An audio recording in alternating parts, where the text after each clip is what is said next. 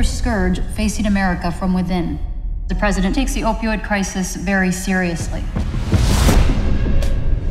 The kid got snagged at the border. The courier?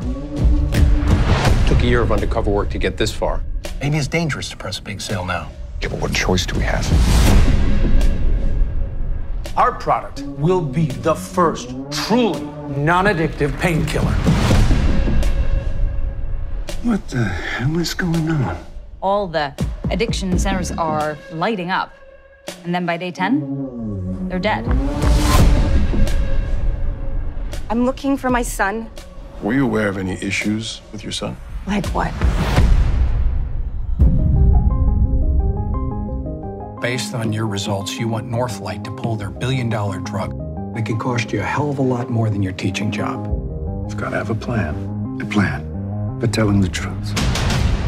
Careful. Should this kid get an itch to name names, it would be unpleasant for everyone.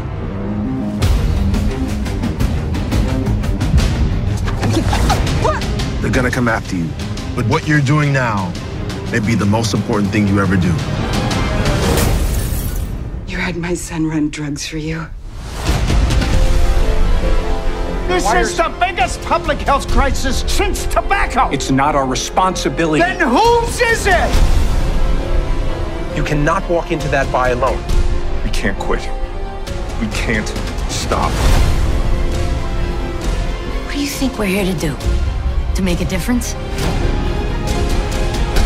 We can touch you anywhere in the world. We're running out of time.